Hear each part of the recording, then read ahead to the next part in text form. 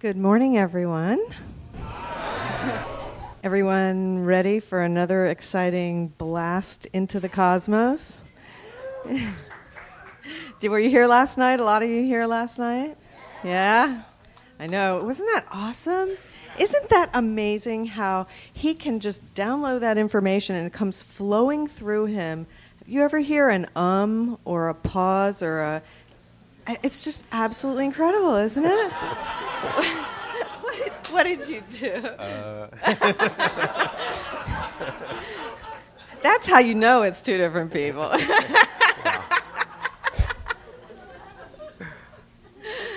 So anyway, we're so glad to have you all here again, and welcome to all the people in the teleconference. We have people here from Israel, Belgium, Turkey, Switzerland, Australia, all different parts of the world.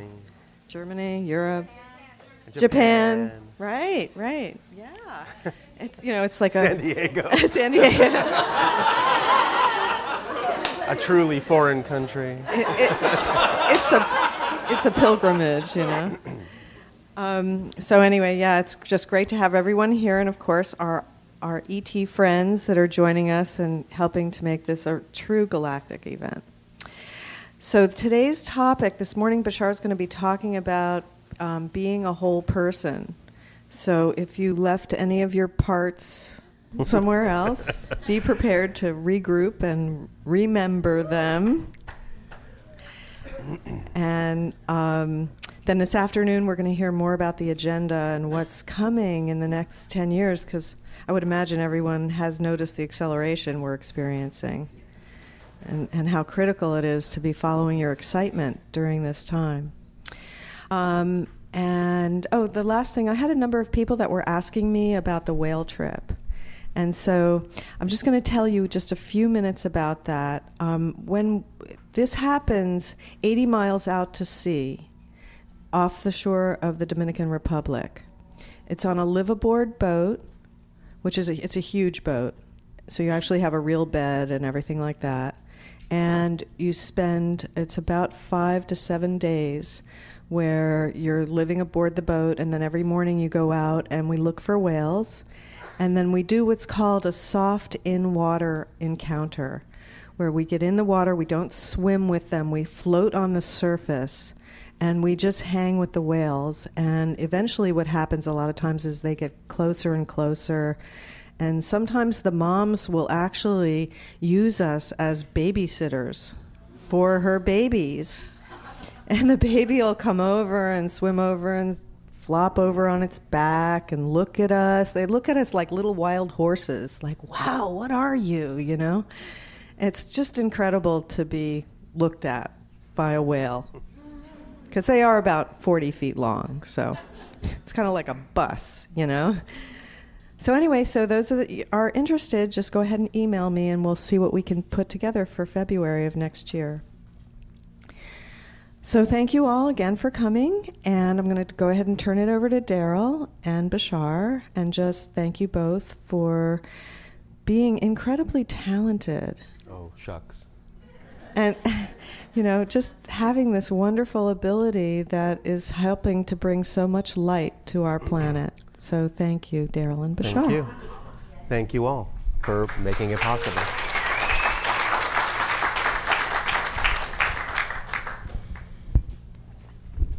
Thank you all very much for being here so I can do it. And have a good time. I'll see you later. Bye-bye.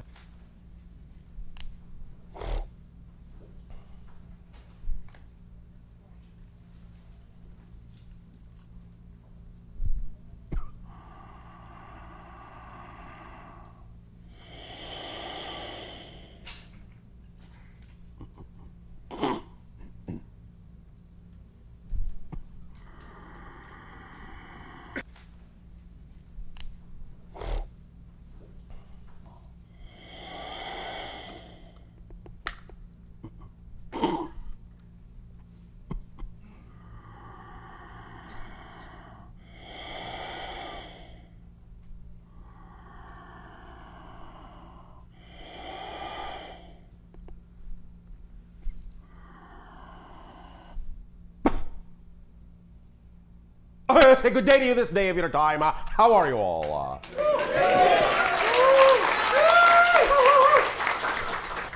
We will take that as an okay. We thank you once again, each and every one of you and all of you together collectively, for the co-creation of this interaction that affords us an opportunity to experience through all of you many more facets of the multidimensional crystal of all that is. So we thank you for expanding our awareness of all the different ways that creation can express itself. Let us begin with the understanding and the idea and the sharing that has to do with the relationship between physical mind and higher mind, functioning as a whole person. Now, each and every one of you made a choice to experience physical reality, to live a physical life. When that choice is made from spirit, from the non-physical level, what you do, generally speaking, whether it be in full consciousness or automatically, is you'll begin to lay out a foundation in what might be referred to as a template level reality. A frequency, a domain of reality just above physical reality, what some might refer to as a lower astral realm. In this template reality, energy, vibrations are somewhat slower than the idea of higher spiritual realms, but not quite as slow, not quite as dense as physiological reality. Nevertheless, it's close enough so that it can be used as a template to set up certain scenarios, to play out, to blueprint certain scenarios that will be experienced in the physical reality to come. By setting up these scenarios, these themes for exploration in the template reality, you thus create a kind of automatic function that allows you to focus on the experience and exploration of that theme when you are in physical reality without having to think too much about how that's being done. It's part of the creation of the consensus agreement. That happens in the template level reality, where you all agree to create certain similar circumstances, certain similar conditions by which you will all experience physical reality. It's the level on which you all generally agree to the general rules by which you will play the physical reality game. Once then that has been established in template fashion and set into place, your consciousness then, in a sense, passes through that template on its way to physical reality, on its way to crystallizing yourself into physical materiality, bonding with the idea of the physical body, consolidating down to that focus. And by passing through that template level, you take on the attributes of the general agreed upon reality. You start to imbue yourself and infuse your consciousness with a structure. You crystallize a particular structure that is representative of that reality in which you will have an experience. A similar analogy would be to you that you are deciding to go deep sea diving. And you must then prepare by putting on the proper wetsuit, putting on the proper diving apparatus, and your breathing equipment. You prepare yourself for the environment into which you are about to plunge. Thus then, as you lower yourself, regulate your air, so on and so forth, become accustomed to the deeper pressure below the sea, so too, in a sense, do you become more accustomed by this crystallization process to the idea of the experience of physicalizing yourself and the limitations that go with that. Now, remember, even though this life, for most of you, is all about letting go of many of your limitations, many of them still serve a purpose. They still serve to keep you focused in physical reality. So just the concept itself of limitation is not inherently a negative one. What you do with that concept can be positive or negative.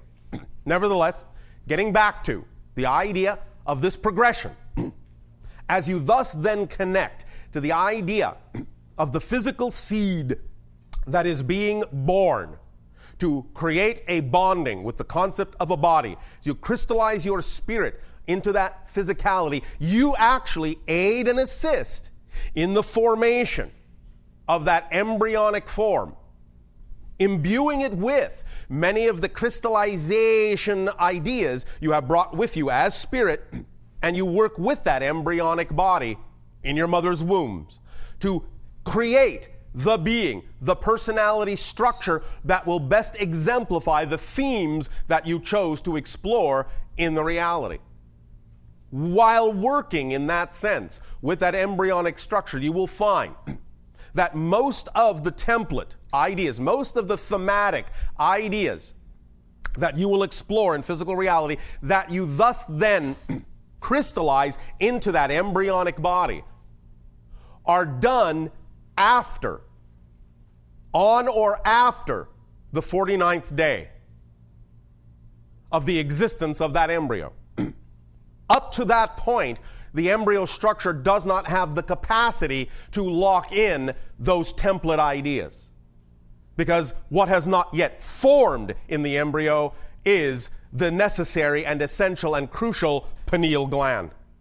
Once the pineal gland exists, because it is in the brain the gateway and the doorway between higher and lower realities, it is necessary for it to be there in the embryo to function as the gland that incorporates those template ideas and thus then starts to arrange the idea of the neurology of the brain in such a manner and the cellular structure of the body in such a manner as to be conducive to the ideas and the themes that are being crystallized in that body. Once the embryonic form then is sufficiently organized to be a match for the frequencies that are representative of the kind of experiences and themes you have chosen to explore in physical reality, there then starts to become more and more and more a solid vibrational link between the idea of the physical form and the spirit form. Now, this will still be somewhat tenuous for quite some time. Even children that are born will have, generally speaking, anywhere from 3 to 7 years to decide if they actually wish to play out that physical life even longer, before the idea of the vibrational link between spirit and body becomes relatively cohesive and relatively unbreakable. But especially up to the age of 3, you will find that many spirits may have only wanted to experience a little tiny bit of physical reality, just want to, in a sense, get their so-called spiritual feet wet, but don't necessarily want to have a full lifespan. So you will find that many individuals who are still very young will simply choose one day to leave. This is not the only reason, but it is one of the major reasons for what many individuals on your planet call unexpected crib death. They will just have lived out the span that they chose to live, and they will simply go back into spirit. The idea also of what you might refer to as either miscarriage or abortion is also something that, in a sense, serves the spirit's purpose of choosing someone who wouldn't necessarily choose to have a full-term child, and thus by forming a link with a person who has made that kind of a choice, they will get to experience just the portion of physical existence that they chose to experience and no more. Now, this is not in any way, shape, or form a commentary on that kind of choice. It is simply saying that nothing goes to waste, and in that sense, it all serves some spirit's purpose. So in that sense, doesn't need to be looked at in any kind of a judgmental way. It is simply a choice, a circumstance, and an opportunity that is taken advantage of by those it can serve. Now, as you further crystallize the embryonic form, and it starts to set up cellular structures and neurological pathways in the physical body that are representative of the kind of themes you will explore, what it also starts to create is the personality construct. The representation of the intelligence of the spirit, the consciousness of the spirit, will in a sense be mocked up in the body. It will have a template form of its own that is represented by the capacity for belief systems, emotions, and thought patterns and actions. This prismatic template in the brain is set up to receive certain kinds of information that are conducive to the expression of that spirit's choice of thematic experiences. Thus, that personality becomes uniquely fixed and uniquely capable of expressing itself along the lines specifically of the themes that were chosen for exploration. This is not to say that the personality cannot be malleable, for it is, but the idea is that it is specifically designed to absorb information that is along the lines of the chosen themes. Now, of course, when a child on your planet is born to its parents, it will, because it is still absorbing, still laying the foundations of that template, still crystallizing for a while, it will absorb all of the telepathic input of the parents, of the society. And as it locks into that, it will pick up on belief systems from the parents, from society, and begin to incorporate those into its matrix as well.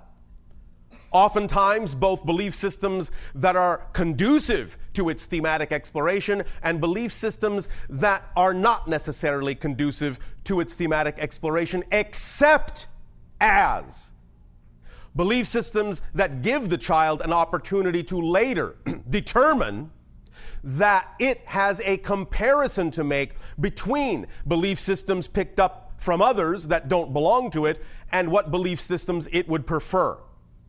Again, all the absorption serves a purpose, but some of the belief systems may not necessarily ultimately be conducive to what that personality's choices are, but it is still part of the theme of exploration to have picked up those belief systems from your parents and from your society in order to later decide more clearly, based on your comparison of self to those belief systems, who you are and who you are not, because that's a part of the experience generally that you explore in physical reality to define yourselves and to go from the idea of limitation to less limitation, to go from the idea of forgetting to remembering, to go from the idea of pulling yourself together as a holistic being, having gone through the idea of separation and segregation within your consciousness.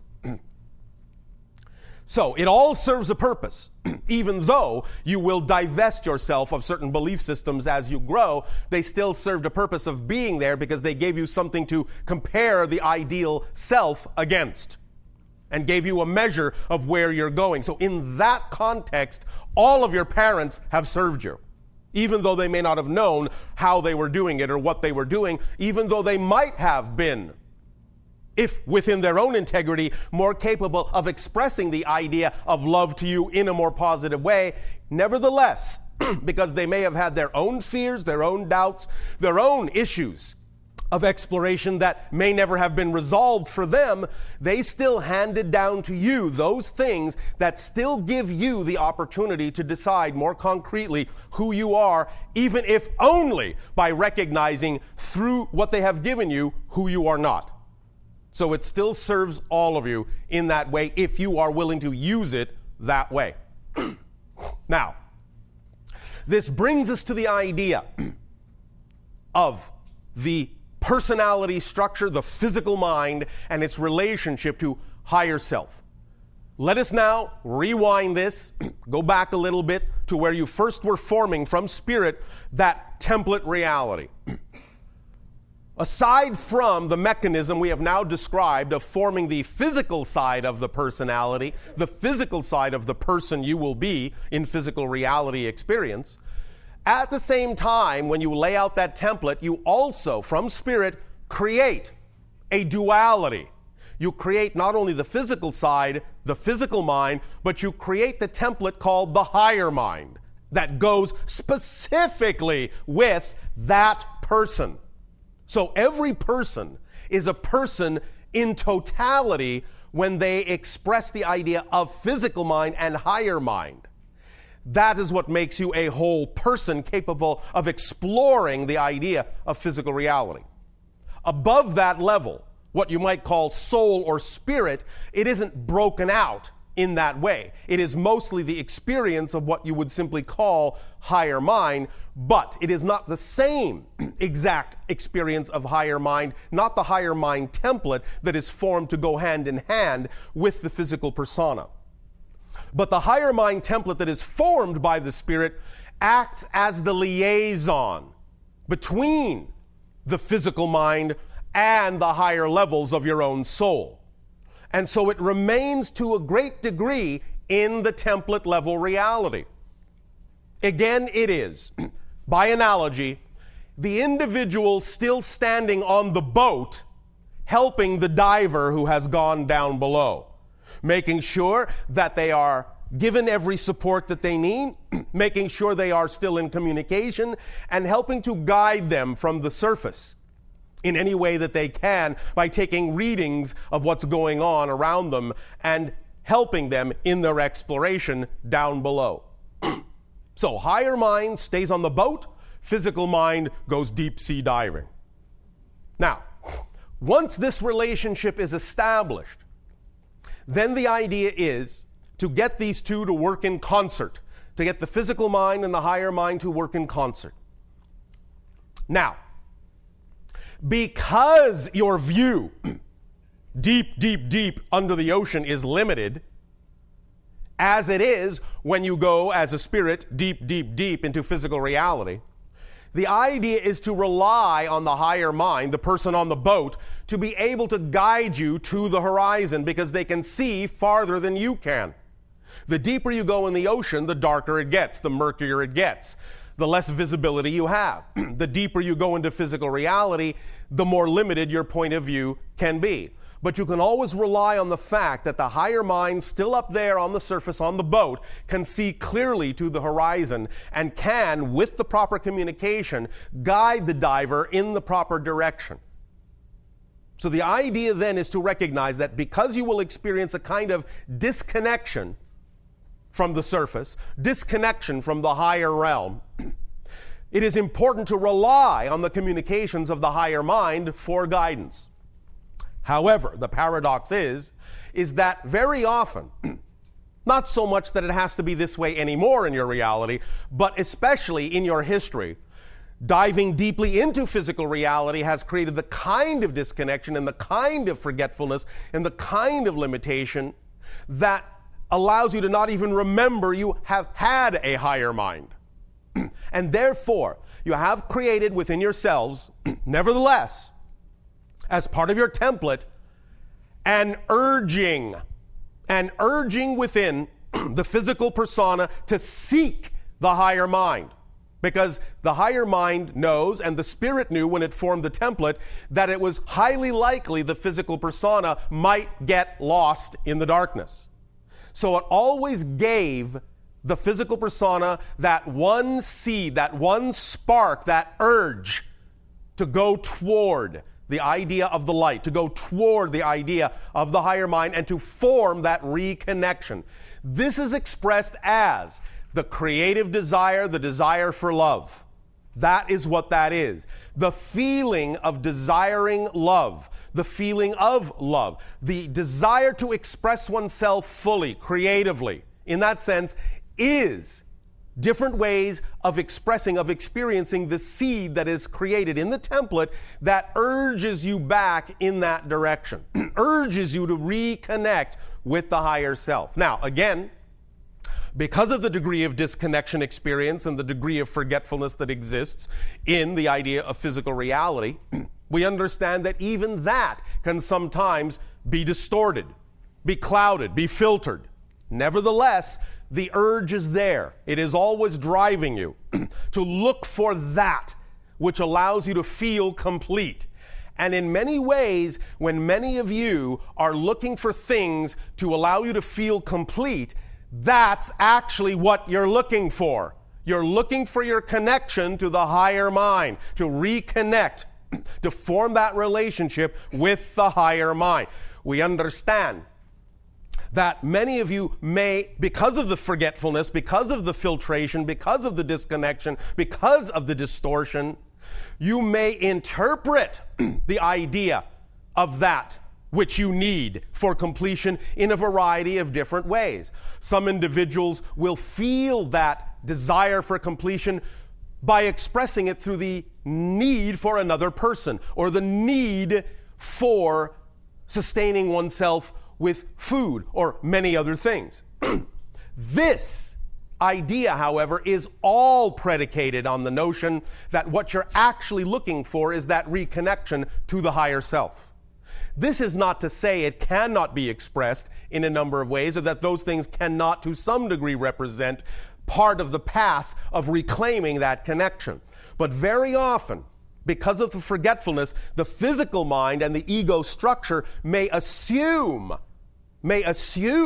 that the thing that in some sense is on one level representative of that reconnection is the reconnection itself, and it is all that is needed for the reconnection, and it often stops you short of making the reconnection, because then you become fixated on the symbol of the reconnection rather than the reconnection itself. Now, the idea of the ego structure is basically this. It is simply for the purpose, its really only job is simply for the purpose of keeping you focused as a physical personality in your physical reality experience. That's its job. It's just to focus you in physical reality.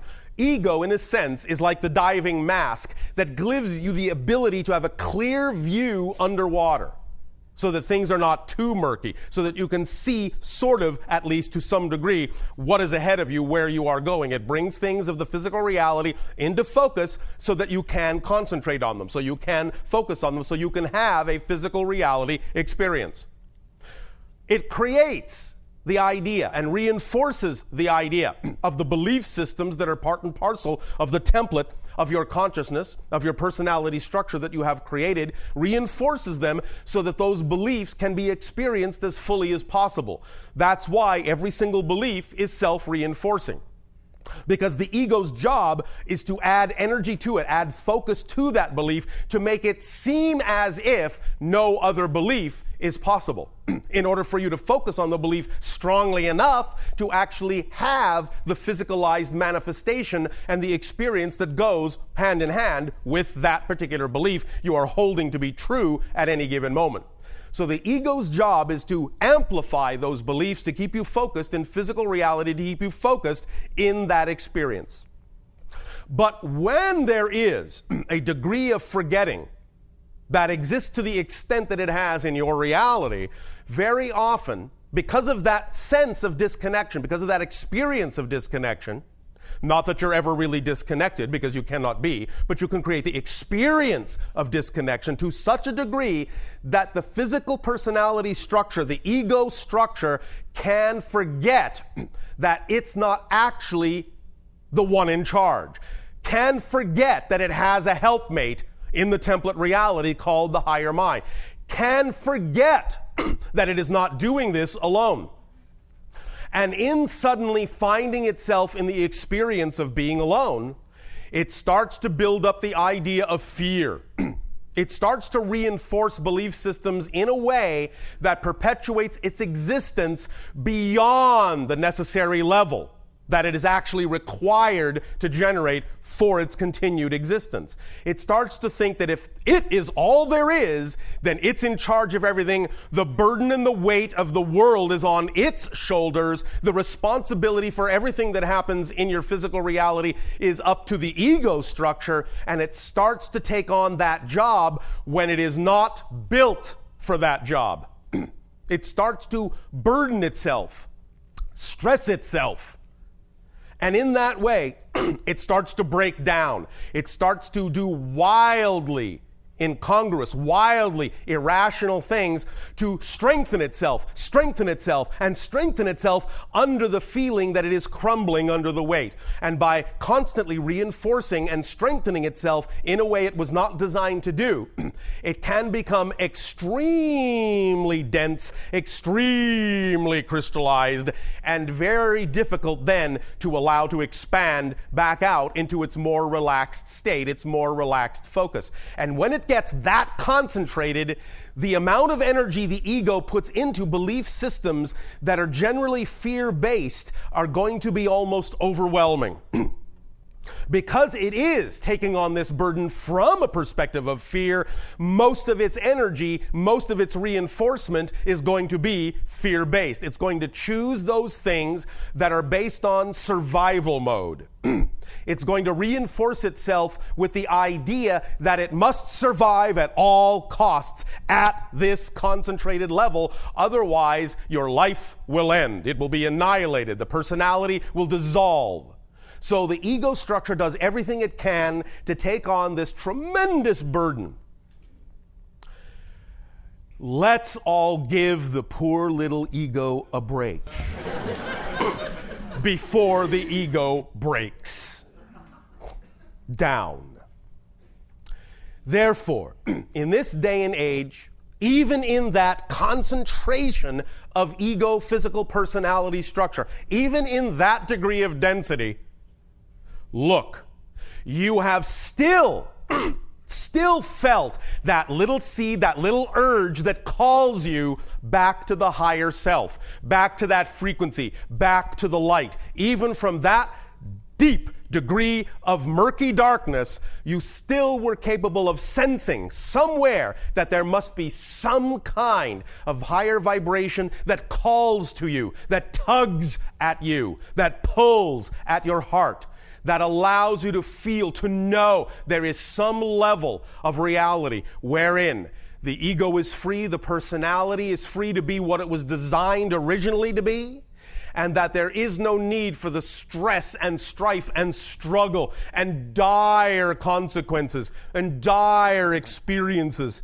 that the ego has for thousands of years on your planet sought to perpetuate in generation after generation after generation, constantly be reinforced and reinforced from generation to generation to generation. Now is the timing that you have finally gotten to the point where the light is bright enough, where enough of you are seeking that light within yourselves, that you are adding that to the collective reality and giving each other better opportunities with your collective momentum to know that there is a level of reality, a level of yourselves, a level of your whole being that is more than capable of reconnecting with you, that you deserve to reconnect with and deserve to lighten your load, to lighten up on yourselves, take the load off, drop the baggage, and get on your way through life in an easy and effortless, creative manner. And this is the time and the age on your planet where you're now realizing that, so congratulations.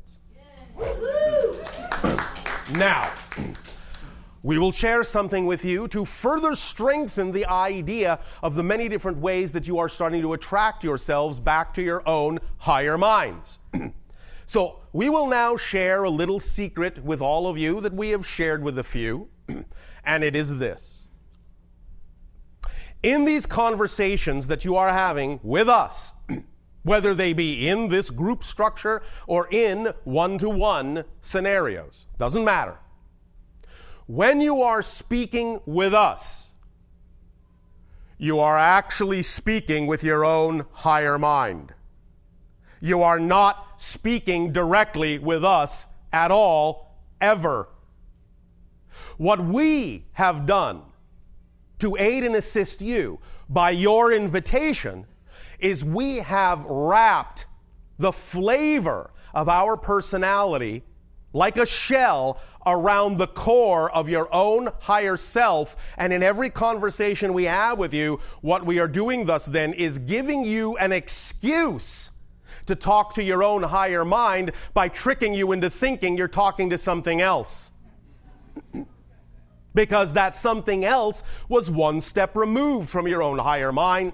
In that context, wasn't as scary to the ego as thinking that you're actually addressing your own higher mind and all that that implies in terms of what you now have to take responsibility for.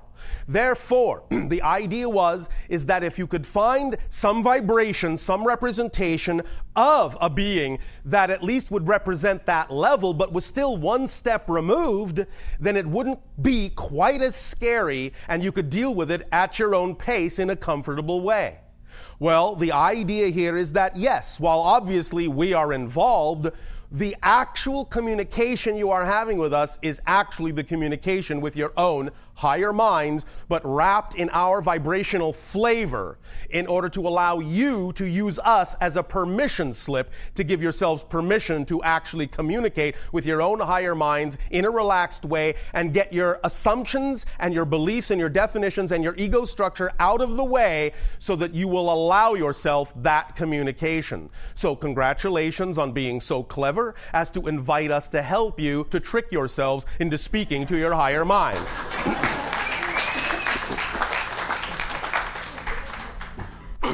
Now, with this realization, then you can begin more and more every day in every way to relax the idea that there is fear attached to speaking and reconnecting to your own higher mind. The ego can now be taught that it will not die, it will not be annihilated just because you are going to make a conscious reconnection to your higher mind. It will be given the opportunity to just do its job in a relaxed, creative, and loving way. It will be given its proper place in the idea of that whole person structure. It will be allowed to simply perform as it was designed to perform. It will not be overburdened with tasks and jobs that do not belong to it, and not only do not belong to it, but for which it is not designed, not capable of actually carrying out. As we have said previously in other transmissions, physical personality is not designed, is not capable, literally not designed to know how something is going to happen. It's not designed to read the giant template where the higher mind resides. It is only designed to know how something is happening or has happened in physical reality. So the idea is that when the ego forgot that it was connected to the higher mind, it thought it needed to take on the duty, the job description of the higher mind of trying to figure out how everything is going to happen. Well, this is my dream. This is my desire. Now, how am I going to make that happen? I don't know, but I'm going to try. I'm going to struggle. I'm going to pull a little at this. I'm going to grab at straws. I'm going to reach out, flail around until I can figure out how to make this work, how to force it to work, how to push everything together in the way that I want it to be. When in fact, it's simply the idea of allowing the higher mind to bring it to you in the way the higher mind knows is best for the whole person that you have chosen to be and best for the themes that you have chosen to explore. Only the higher mind knows how it is best for that to happen, because only the higher mind can see all the way to the horizon, can see the full path ahead, knows where all the twists and turns are, and thus knows what is actually the quickest route to the manifestation of your dreams. But when the physical ego thinks that it knows the best route, it will constantly be slamming into walls, bouncing off of rocks, banging its head into walls, and all sorts of things, because it believes that it knows, and it is the only thing that knows, and it will insist on going certain ways that it has been taught to believe is the quickest path to its dreams and desires, but which very often is actually the longest route.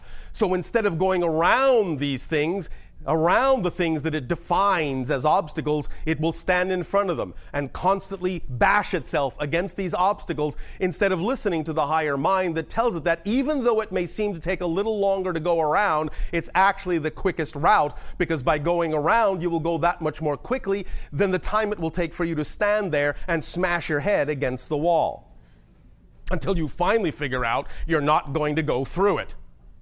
So the idea, again, is to recognize that physical mind does not have the capacity to know how something's going to happen. Let that be the job of the higher mind. Just allow the physical mind to enjoy what it is brought, to see how it happened, to marvel at the synchronicity of how the higher mind was capable of organizing events so that it would serve the idea of the theme you chose to explore in the most loving, creative, beneficial, joyful way possible, most playful way possible. You must learn that the physical mind and the higher mind need to work together in order to be the whole person. Because if, in that sense, you are only using your physical personality, your physical mind, in an attempt to figure out how everything is supposed to work, you are literally walking through life half-witted. You're only using half of your full mind. So the idea is to understand that you really don't have a whole mind until you form a reconnection and a relationship and a communication style with the higher mind that allows you free-flowing trust, free-flowing communication in that relationship of functioning like a whole being. Now, imagination has been given as part of the personality structure to allow it to understand that it always has access to the higher mind. Imagination is the conduit, the pipeline to the higher mind and from the higher mind.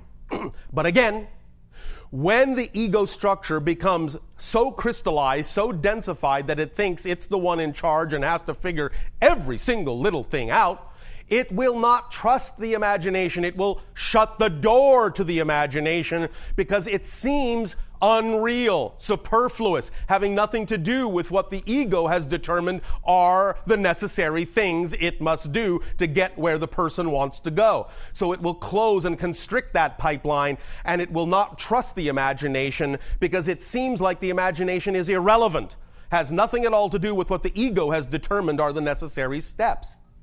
But what it has done by doing that is it has constricted the flow of communication coming from the higher mind that is actually the kind of information the physical personality needs in order to actually relax itself and move on through life in an effortless way. The idea,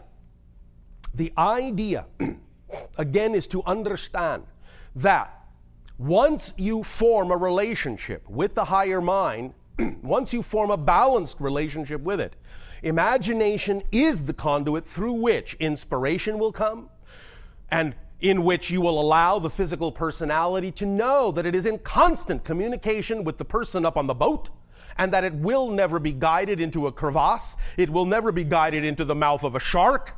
It will always be guided straight toward the horizon that represents the dream and the theme that the personality chose to explore, and all the transitions can happen quite magically when those lines of communication are open. Again, we remind you of this.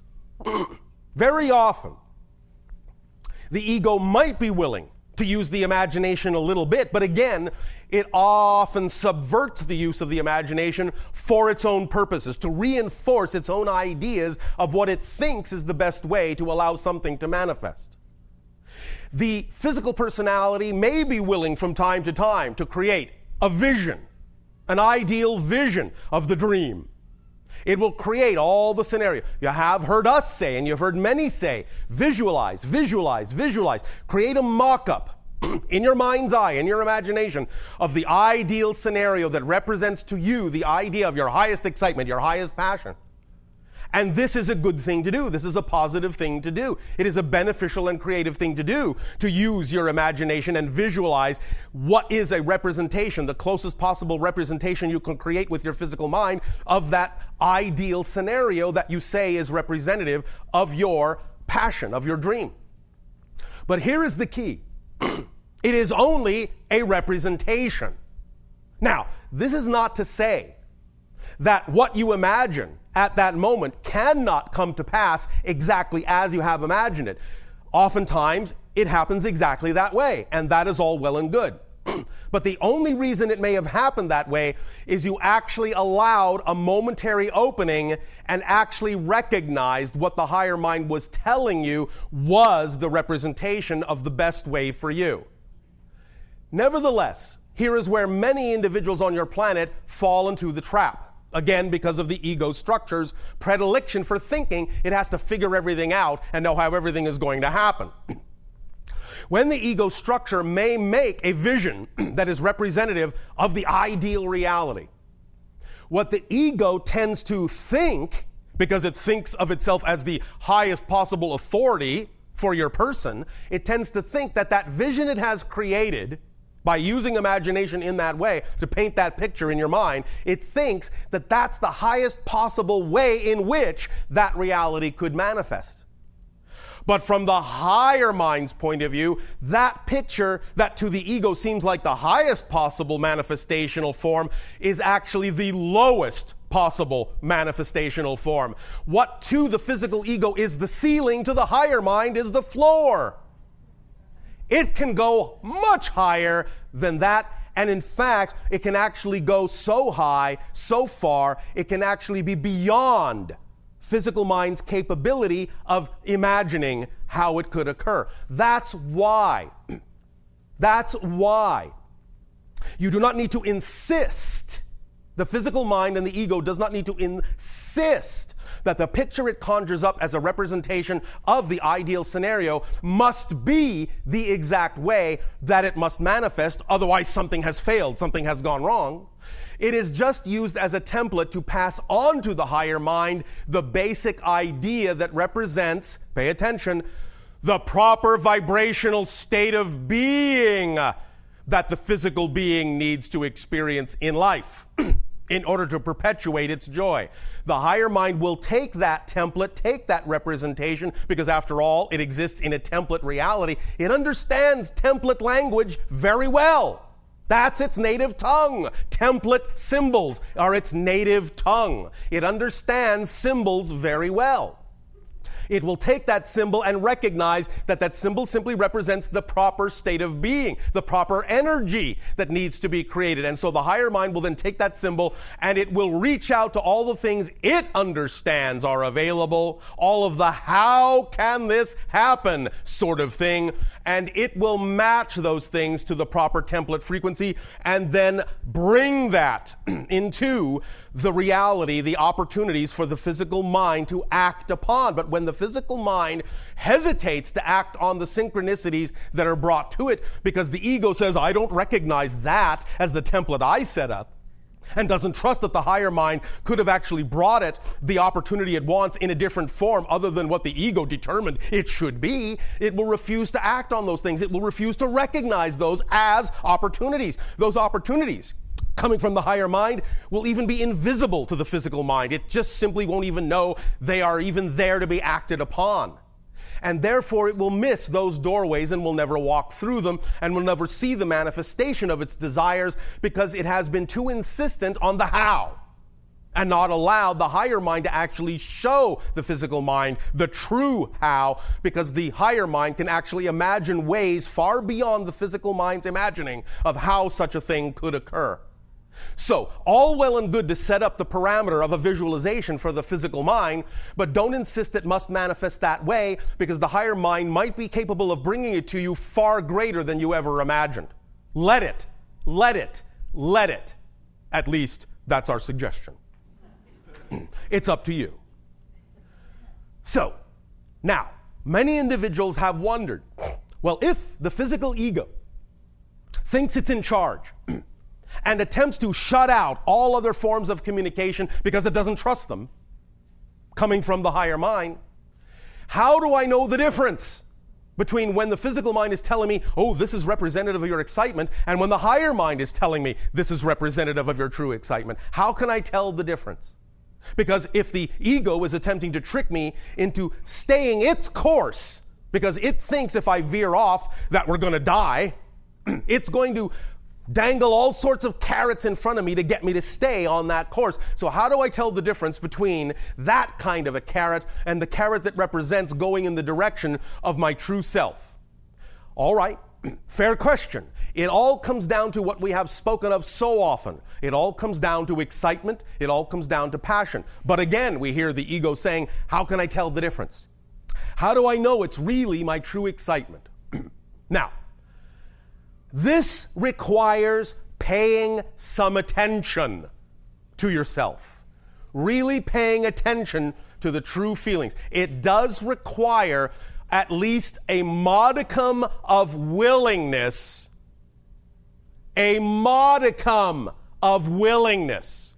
to tell the ego to shut the hell up.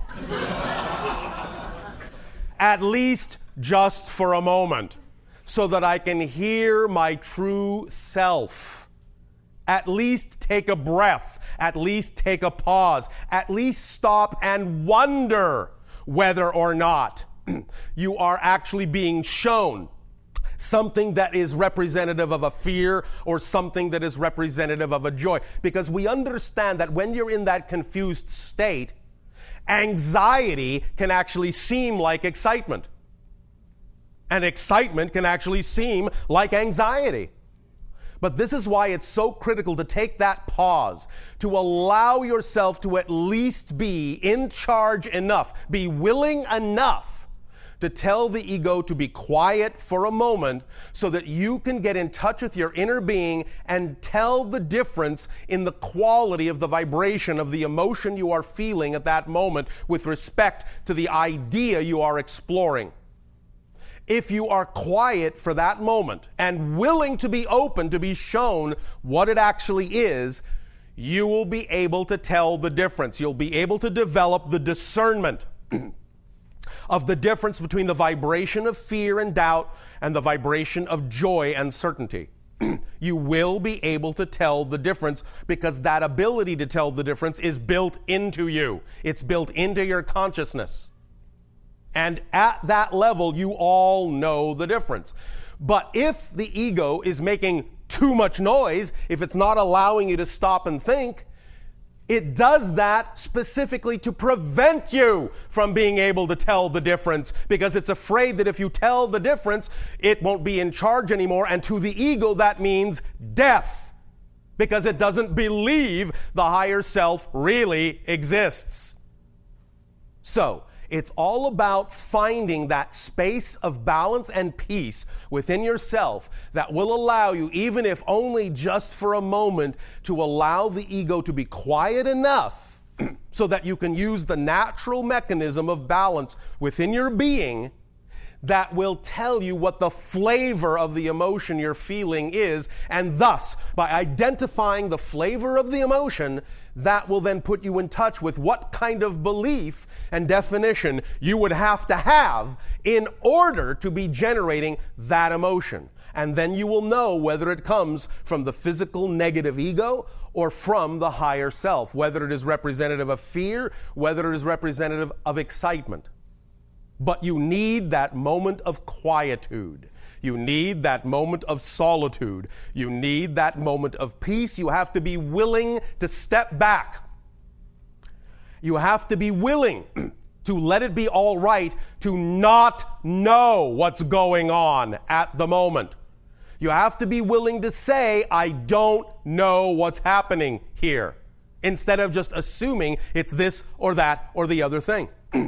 So anytime you find yourself in doubt about what you're experiencing, take that moment and say, I don't know what's happening, and that's okay.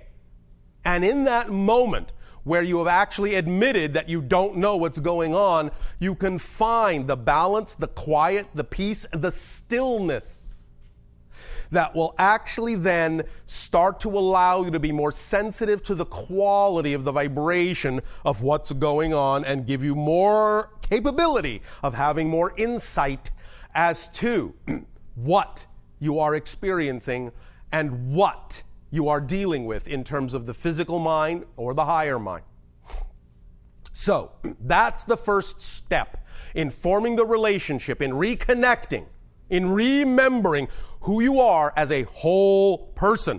That's the first step, is just taking a moment of quiet, of pause, of stepping back into a neutral place and letting it be all right to not know what the answer is.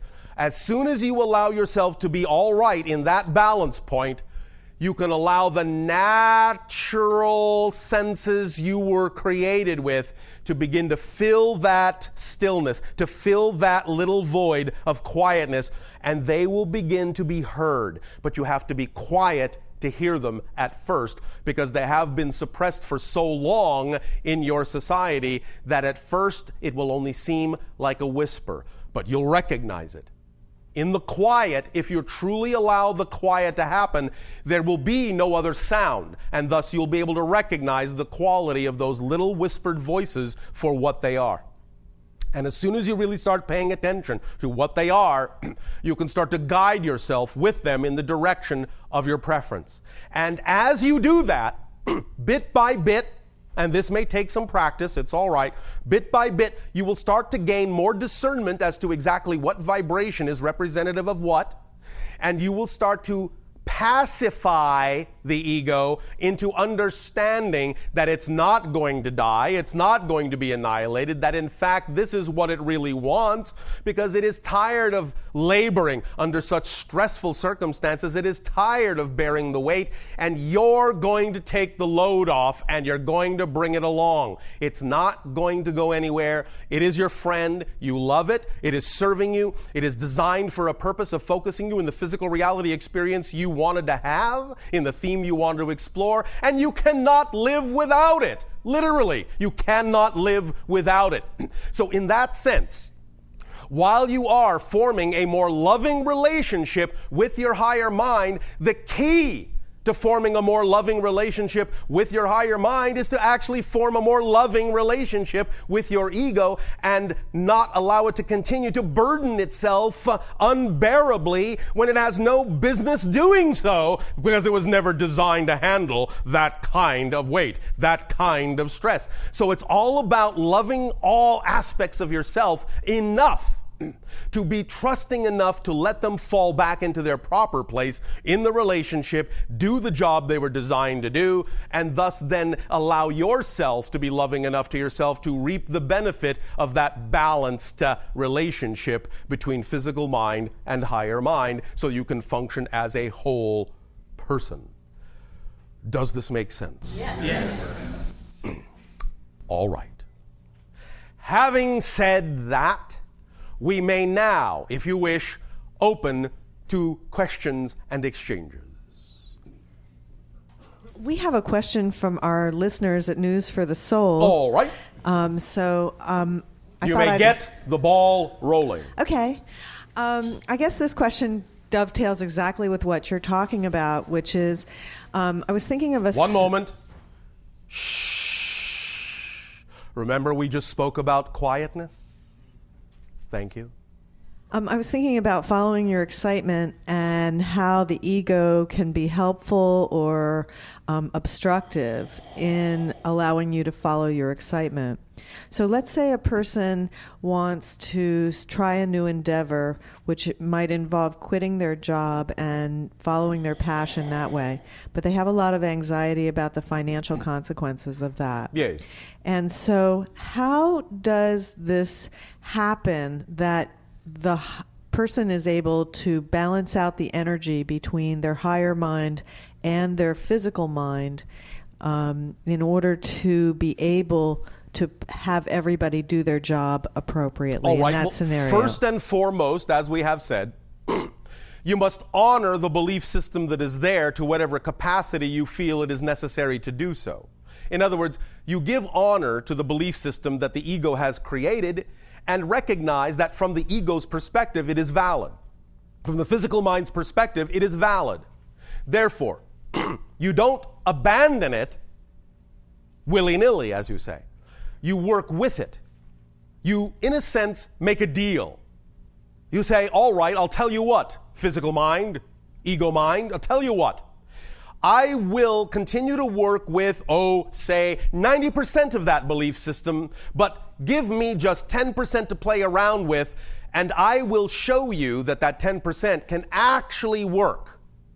Make a deal, strike a deal with the ego to give you some latitude to move beyond, even a little bit, incrementally beyond the belief system you believe is necessary in order for you to continue. As you make those deals and keep doing them, bit by bit, you will train the ego to understand that as you ask for more and more latitude, the ego will actually feel itself being more and more supported, and it will allow you more and more and more latitude until such time as one day you will look around and realize that all the old belief systems are already gone, and that you allow yourself complete support with the new belief systems in whatever way actually supports you. The second thing is, while you're doing that and making those kinds of deals with the ego, if that's what it takes, is to embark on an expedition, embark on a campaign of redefining the ideas that you're using. For example, the idea that the only way you can be supported in life, the only way you can be allowed to do the things that you desire to do, is with one particular format or representation of abundance. Remember that our definition of abundance is the ability to do what you need to do when you need to do it. Period. Now, if on your planet money is one of those things, all well and good. But the idea is it's simply required that you have the ability to do what you need to do when you need to do it. And if money isn't necessarily the way in which it's best to do that thing, then your reality, your higher mind will actually bring you the thing that would actually allow you to do that with less effort. Because sometimes if you insist that money's the only way a certain thing can be accomplished, again, that might simply be setting up an obstacle to bang your head against, when in fact your higher mind could actually bring it to you in a more easy way if you would only relax your definitions about what you think you need. So by going on a campaign of changing your definitions of what you think you need in order to be who you prefer to be and have the life you prefer, while simultaneously making deals with your ego to let you stretch a little bit beyond the belief systems, but while still honoring those you really feel you cannot yet change, you can work out a pacing for yourself that will allow everyone the balance they need, everyone to participate, all the aspects of your consciousness to participate as it needs to, and bit by bit you will find that you will change. So if the ego is frightened in that scenario, yes, will it sometimes try to sabotage the person? Like they'll say, yes, of course. Okay, I'm going to try but this. But that's why you need to strike a deal. You see, you need to find a negotiation that works. Because the only time that the negative ego will sabotage you if it feels it's not gotten a fair listen, a fair deal, a fair negotiation. If it feels that you are avoiding it, attempting to go around it, circumvent it. You understand? It sounds like business protocol. It is a business deal. Because the physical ego is all about physical business, the physical world. Therefore, one good way is to use its own language. Deal with it in a negotiation and allow it to understand that you are willing to negotiate fairly. So if you negotiate a fair deal from the ego's point of view and it allows you some latitude in that negotiation, then there is no reason why it would need to sabotage you. The sabotage only comes when you have not negotiated a fair deal. That sounds incredible, because it's really about understanding the language of the ego, yes, and talking in terms that it really can embrace, yes, and accept. Absolutely. It's all about definitions, understanding them, and working with them. Part's making the deal with the ego. So just to be clear, which part is making the deal with the ego? Very good question, because you see, that's where the cleverness comes in. Because the idea is that the one that is actually negotiating with the ego is the higher mind. And so by bringing up the issue of creating a fair negotiation, you have already brought the higher mind to the table. And it starts negotiating with the physical mind in a fair manner, because higher mind is all about balance and fairness. But you're using the physical mind's language in order to get the idea across. So both are present in the negotiation. That's the issue. Both are present at the table. By even offering the idea of a negotiation, you have brought both the physical mind and the higher mind to the table to work out the best deal for the whole person. And that's the underlying issue in the negotiation. You are working out a fair deal for everything involved. for the whole being, for both sides, for both polarities. All right? Okay, that's great. I'm getting a lot more clear on how you can have this dialogue with all these different aspects of yourself. Yes. And become a unified person. Yes. Thank you. Thank you, Thank Bashar. you. Good day, Bashar. And to you, good day. Thank you. Recently, in my meditations, especially with the use of entheogens, I have The use of entheogens. define. Well, the scientific name for it, entheogen, en meaning in, theo is God, gen is generate, so it's plants that generate God within, such as like mushrooms and things of those Understood. nature. Okay, so I've done mudras. Yes. And later finding out my ego, physical mind, doing research, finding out there are ancient Tibetan hand signals that raise frequency. Yes. What is it? Is this my higher mind communicating with me? Why is this happening? Is it like a quantum overlap? What's Well, what's yes, going on in a sense, although again, remember that all of these things are simply permission slips. You understand? Sort of. Can you elaborate?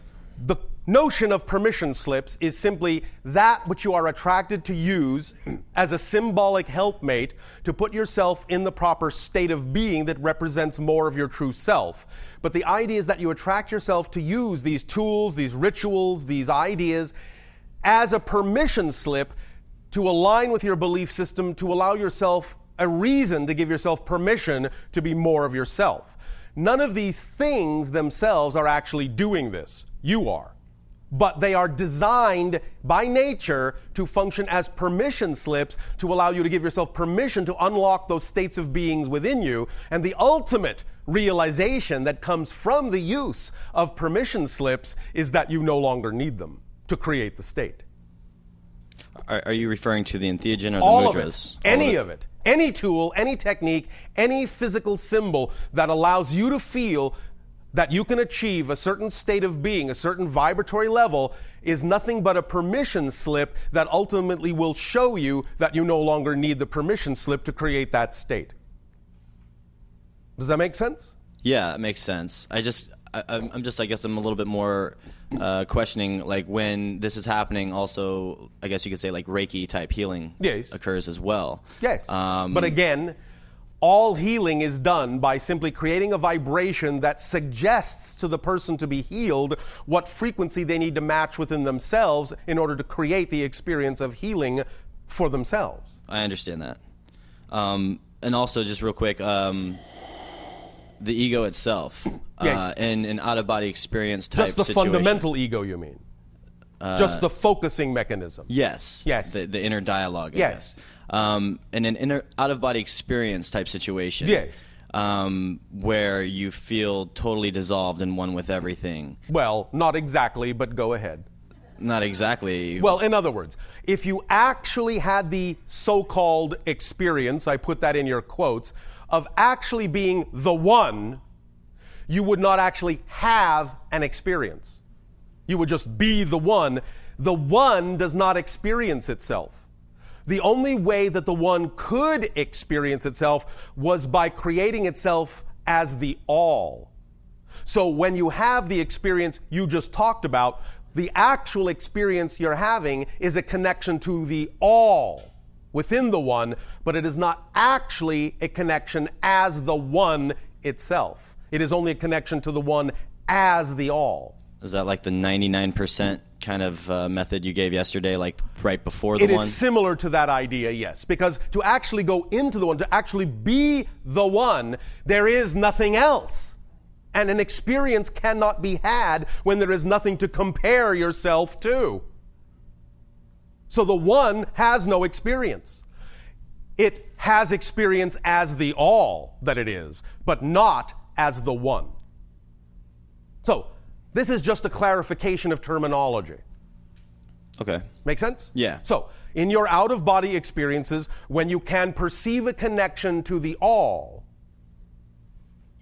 that the one is, yes? Yes. And then, you were going to say, beyond that? Oh, I was just going to say beyond that, just when you experience that, like, it's more of a processing thing coming back into the ego mind. Like I was going to ask with that question, is there really a dissolution of the ego, or is it still there? You still have a sense of your own identity, but it is not actually experienced in the same methodology or by the same mechanism as the physiological mind's ego structure. Is that similar to dreams then? It is more similar to that, but it is actually even beyond that. Because the dream itself also has to be a physical mind construct in order for the physical mind to understand the symbologies of the experience.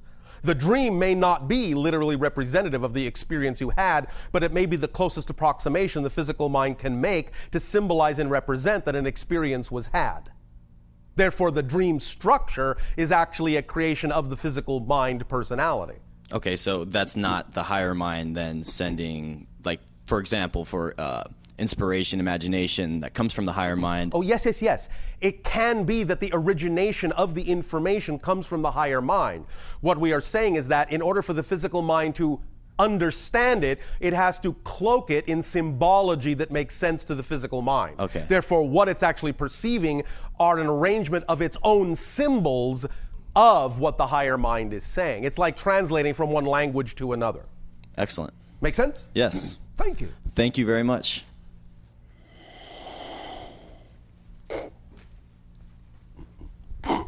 Good day, Bashar. And to you, good day.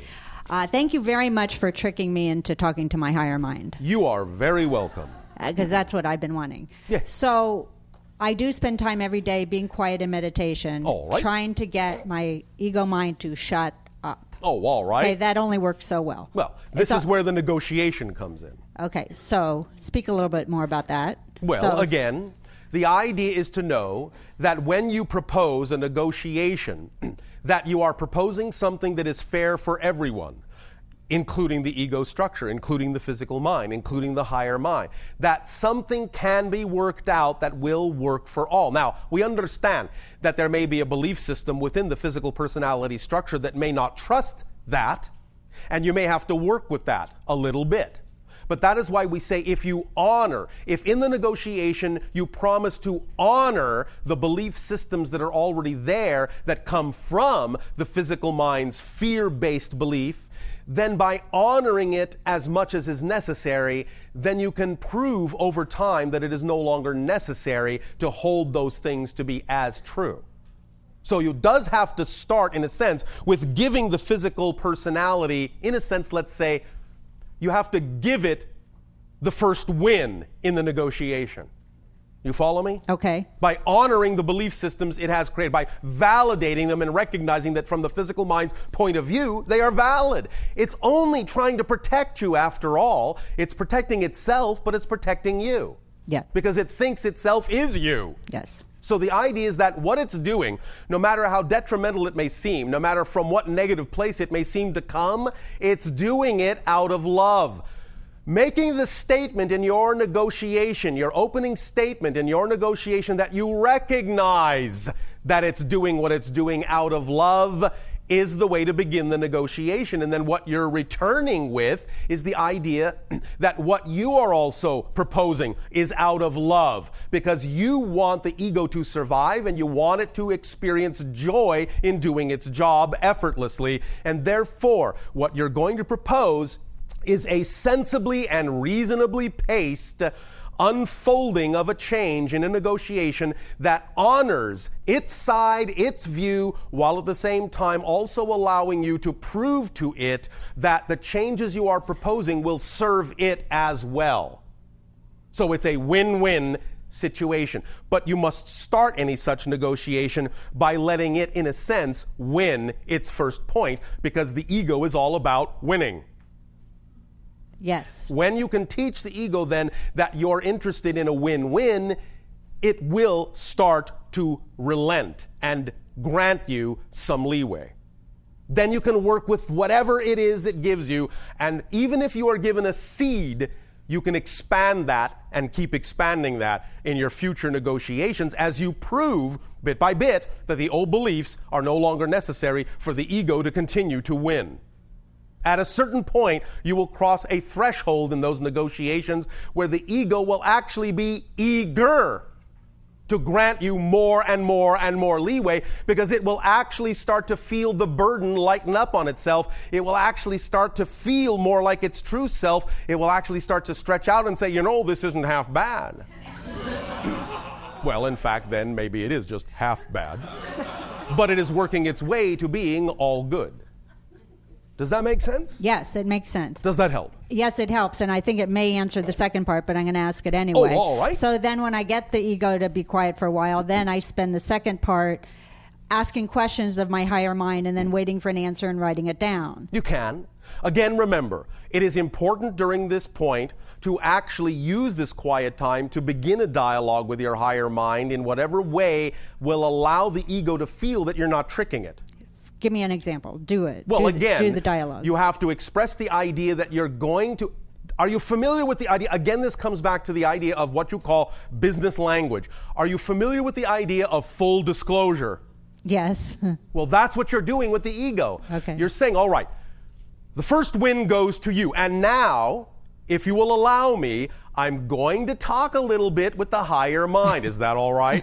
Of course, the ego will think that you are something else talking to the higher mind, when in fact the higher mind is actually saying that. Okay. You understand? Yes. All right, because Yes. at first the ego won't recognize you as the higher mind.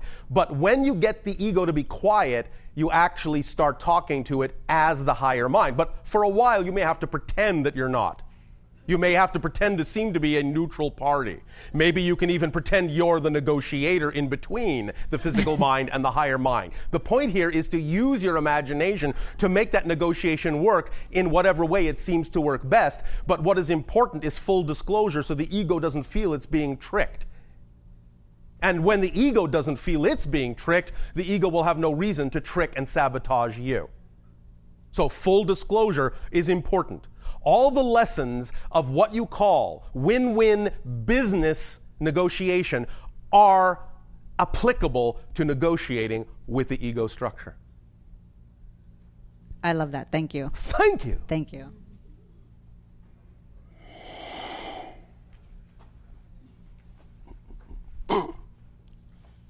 Bashar, I am absolutely excited and delighted to be here with you. Oh, all right. Thank you so and much. Good day. Good day to you. Good day. I have been asking my ego to allow me to exponentially move forward away from what I recognize as limiting belief systems. And how has it responded? Well, it's you know, it's going pretty well. I have All big right. dreams, but they feel surrounded by limitations. What happens is I get very close Yes. to the people and experiences that could, you know, that might be the ushering me in towards Yes. them. Yes. And then something recoils and I end Yes. up sort of in a cross between dire circumstances and Yes. debt and this possibility of amazing Yes. things. That's So, because you have set up the negotiation to allow the ego to toy with you. yeah.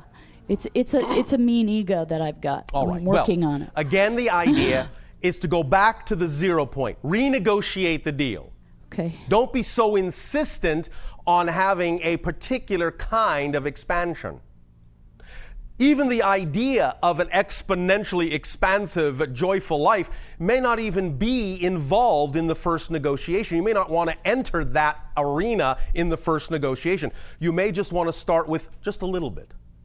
But if survival issues are up, that does begin to play into it. And But what we are saying is that if you propose a less aggressive agenda to the ego, it will not feel threatened and survival issues won't arise. right. You see, you may have proposed too much for the ego to handle. You may have said, I want it all or nothing. I want to explode, expand at an exponential rate. And the ego's going, okay. We'll see how far you get. Yeah, go ahead, go ahead. Oh, there she goes. Oh, yes, expanding, expanding, expanding. Yank. Yank you right back because you didn't deal with the actual underlying reasons why the ego would feel the need to do that.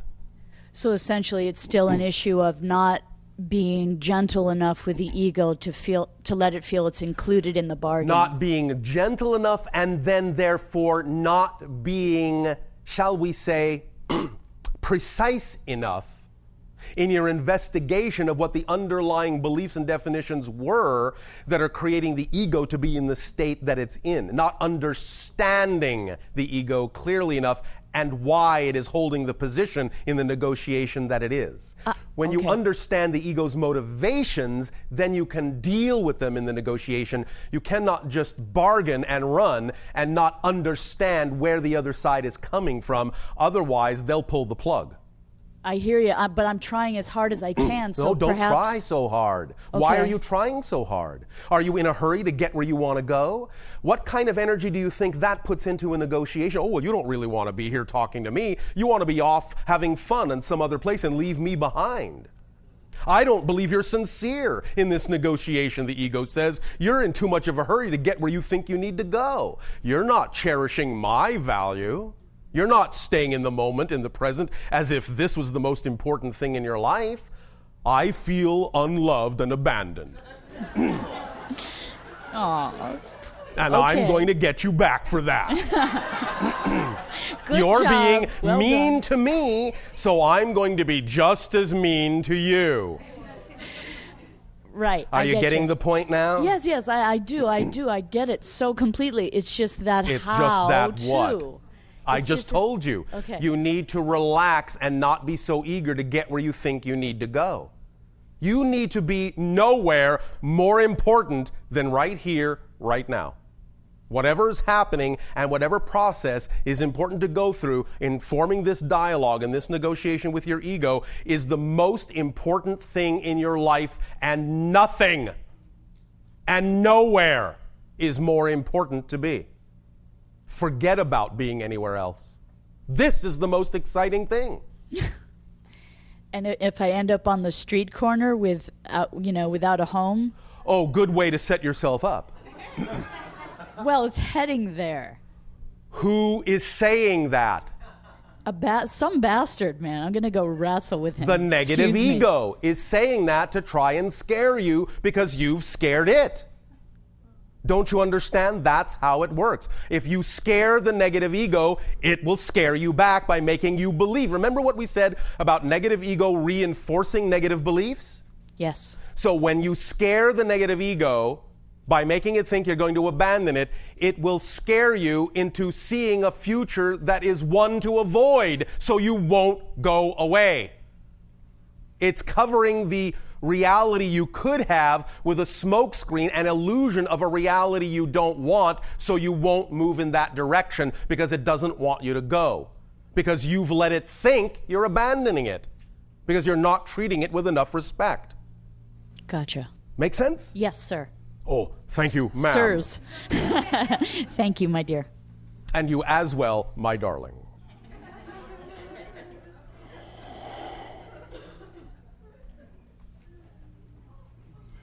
Good afternoon, Bashar. And to you, good day. Long time no speak from my point of view. I do believe it's been 17 years since we spoke. Thank you for being here. Oh, a mere few orbits around your sun. Friend, I'd like to discuss a little bit further the ego issue regarding second-guessing internal dialogues with spirit and the like. Now, over the years, we discussed when we first met guides and the like and certain things. How, as time's progressed, these communications do occur, but at some of the times, part of myself kicks in and says, it's not happening, it's not a reality, you're fantasizing, you're making it up, you're playing with yourself. Yes. So, I probably should have worded that better. But with regards to that, how can you be, and I know 100% certain is an objective phrase, but how can you be certain that the dialogues you are having internally aren't just made up? For example, about 12 months ago, laying in bed with my partner, etc., and I put out some thoughts to say hello, and it was either you or you in aspect that dialogued with me, and it wasn't a dialogue, it was a dissertation with 4 topics, and I remember the last comment, you will remember this.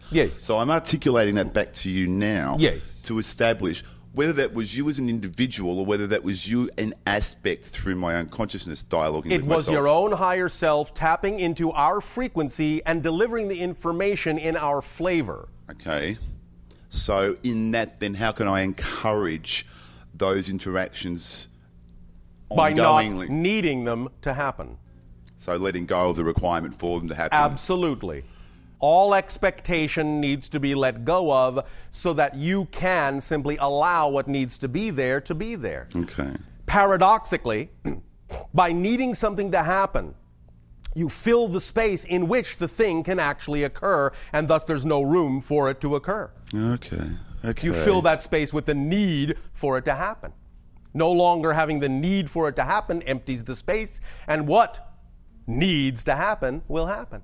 So would that then be a corollary? I've been also putting out requests to the auditors, as it were, to interact with you in a dream state. Yes. I'm still waiting for the circumstances for that to drop. Would that be sort of the similar thing as the either actually, what you're waiting to do is remember that it's already happened. Okay, then I'd like to remember that it's occurred. Because then go ahead. Well, I don't. I'm uncertain of how to access that memory in this now. Don't need to.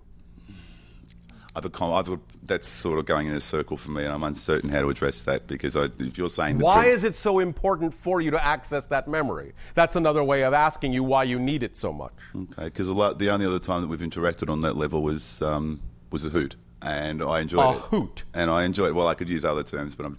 All right. But does that mean that other things in your life are not as much of a hoot? Well said, well said. Perhaps when you add more hooting to your own life, you will increase your vibration to the level on which more hooting will take place. Indeed, indeed. All right, I just wanted to cover off on those two issues regarding the internal dialogues and how to be able to be certain within yourself that... Well, again, the first step is not to care one way or another whether you have to be so certain. The idea, again, is to focus on the things that give you joy and just get on about the business of living your life to the best of your capacity in acting on the things that give you passion. And trusting that whatever else you need to know, you will know. And whatever other experiences you need to have, you will have. Remember, you've made appointments, you've made agreements to have certain things happen in certain timing. And the only way you can miss those appointments is by worrying that you will miss those appointments. Touché. So, does that help? It does, brother. It does, brother. Thank you. All right. Owl, see you later. Owl. Thank you very much.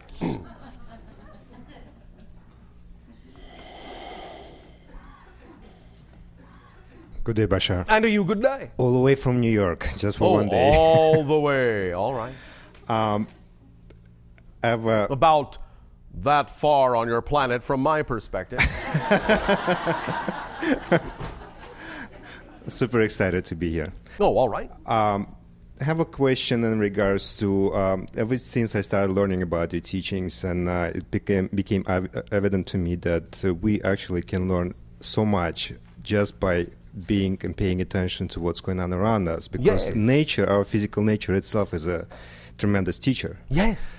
And I think that's why you're bringing a lot of analogies in our physical lives, same analogy as a scuba diver, for example. Yes. And when you were talking about our ego and our higher self having a conversation, it came to me evident that we actually doing the same thing with our children. Yes. On a daily basis. Yes. We're creating this bond and this trust that it all comes with love, and we just have to negotiate and create this kind of a trust relationship with our children. Yes. And once they do that, basically I'm looking at my children right now like my ego in that analogy, basically. Once my children start to trust me enough, we create that bond, and that's where... Well, understand that your children actually already trust you implicitly. The idea is that they trusted you enough to be fed whatever it is you telepathically fed them about what you believe to be true. So the idea is to allow yourself and your duty as a parent to be clear that the idea that you love them is already clear, but the ideas of how you express the concept of love may need to be brought into alignment. I'm not saying this is the case, I'm just talking generalities. The idea is that children are completely implicitly trusting of the parent, and they receive whatever they receive from the parent as if it were the perfect symbol or representation of the parent's love. Now, if the parent is sending negative ego belief systems down that avenue toward the child, then the child will start to interpret negative belief system, ego structures, as a symbol of love, and that will be the only symbol the child will know, and the only symbol the child will themselves be able to express in life until they get a handle on how to bring that back into alignment with symbols that are more positively representative of the underlying current of unconditional love that is always there. Mm-hmm. Does that make sense? It does. All right. Going further, there's a definition that we talk about a lot, and you were talking about children being older souls that are coming here as the teachers. Yes, especially now in this day and age, many of the children being born on your planet and that have been being born now for about the last 20 years or so are, in a sense, not only a new generation, they are actually a different species. And it is representative of souls that have a lot of experience in many of them, that are cross-connecting to many different experiences in many different parallel realities. And by the genetic alteration that is happening within them as they restructure their embryonic bodies, they are creating a genetic structure that will give rise to a personality structure that will not forget as much of who they are as beings, as whole beings, as spirits. My question was, I'm trying to define for myself, is there such a thing as old soul, if we are eternal beings? Well, it's a euphemism. Old in this context means they have a certain kind of experience they are bringing to the reality they are interacting with. It's not really a measure of time. It's a measure of the degree of certain kinds of experiences and knowledge they are bringing to share with any particular reality they might be interacting with. So they are more experienced in the sense in this particular reality than some other soul. They are more experienced in the kind of knowledge required by this particular reality in order to advance. That's what old soul means. It's not really a measure of time.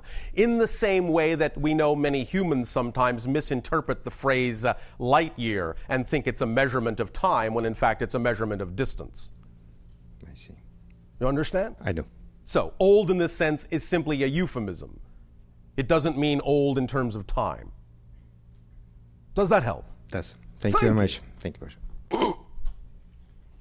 Bashar, we have a question from one of our listeners. All right. This one is, Bashar, do you have an ego? We have a sufficient amount of ego to keep us focused in physical reality to whatever degree we wish to be focused in it. But again, we remind you, ego by itself is not a negative term. It's just a focusing mechanism. We do not, however, experience the idea of the negative ego. Do you experience the full range of emotions as humans do? We do not experience what you would call the emotions of fear. Sadness? We do not experience that. Anger? We do not experience that. Frustration? We do not experience that. Go on, what else you got?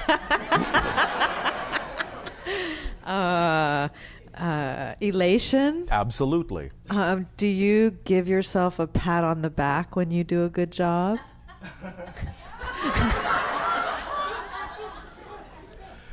The enjoyment of doing the job is enough, because it is far more satisfying than any pat on the back could ever be.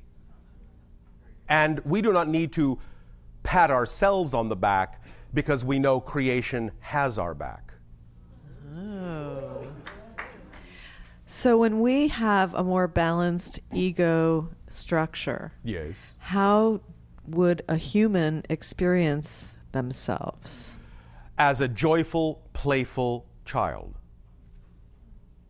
Just experiencing themselves rather than thinking about themselves experiencing it. It's beautiful.